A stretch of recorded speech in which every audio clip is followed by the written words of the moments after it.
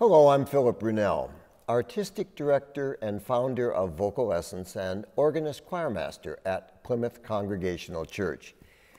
So we are now approaching 250 composers that have been part of this series, and there are more to go.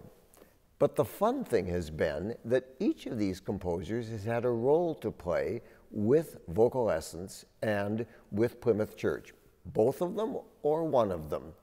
And today we're going way back in time, back to the Renaissance, for the music of Giovanni Pierluigi da Palestrina, born in 1525, died in 1594. So when I've chosen some of the older composers to perform, they have been composers that have been unique or very important in the world of choral music. Certainly, Palestrina was that because he was really at the culmination of Renaissance polyphony. At that time, the Pope and the cardinals were trying to say music needed to be in this style. And they wanted music not to have too much flowing where one voice came in and then, another one so that you'd hear.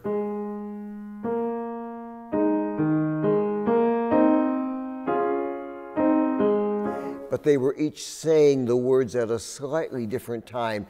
So the Pope said it needs to be more regulated, that they would each come in. And people like Palestrina said, well, it's also important that there's a feeling about the music, that it expresses an emotion for what the text is trying to say.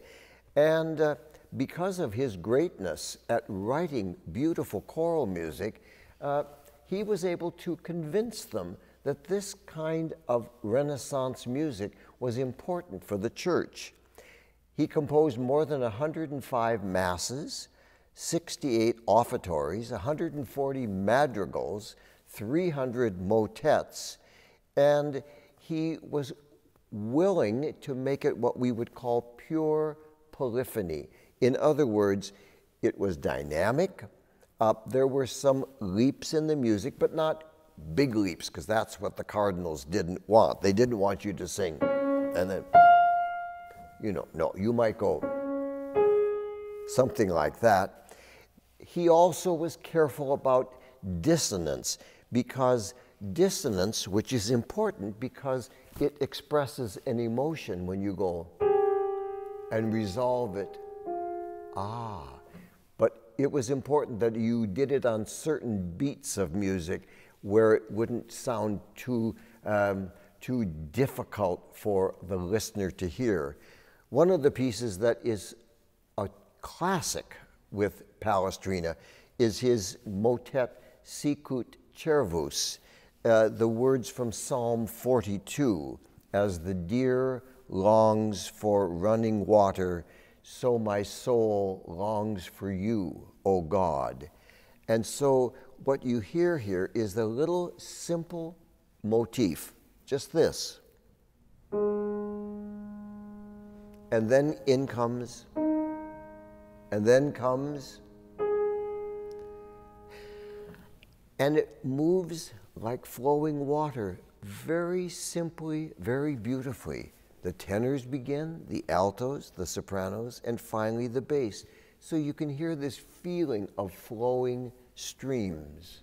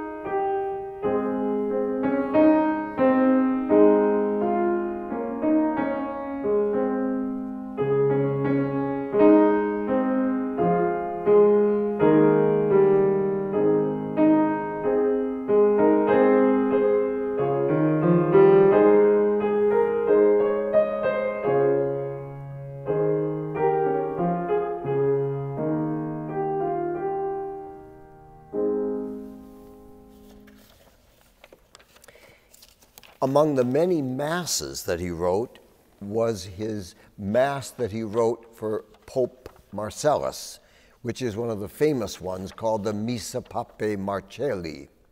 And here is the beginning of that, which begins with just the upper voices coming in on the text, of course, of Kyrie eleison.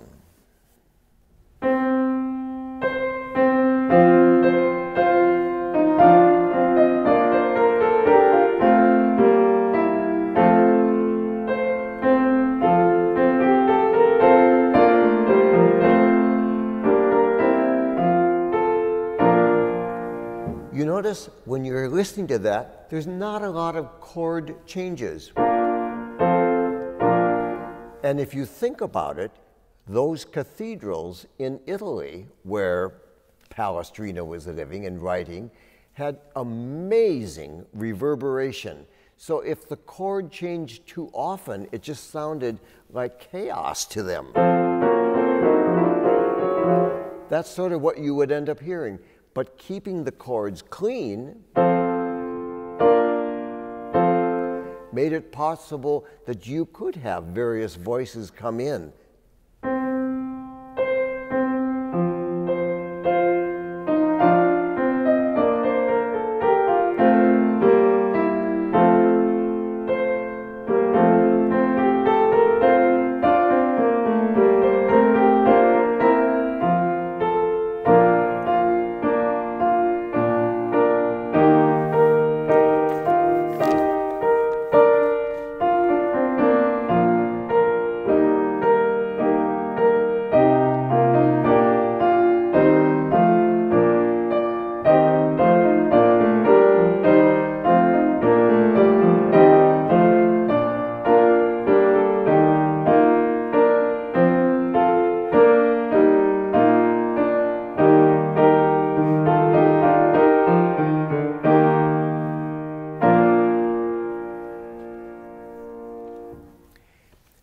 One of the motets of Palestrina that is especially wonderful and beloved is the one that is on the text from the Psalms, Super Flumina Babylonis. By the waters of Babylon, we sat down, and wept when we remembered you, O Zion. And here, again, everything moves very stepwise.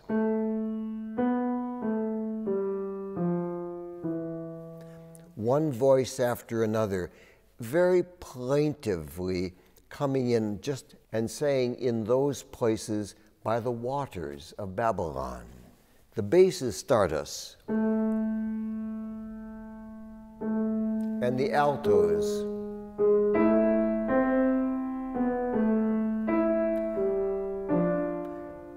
And the sopranos.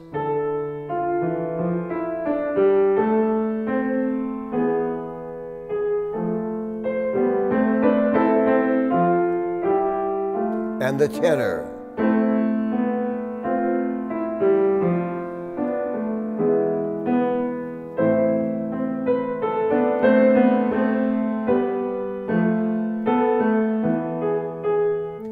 Then after each one has come in like that, they sing together.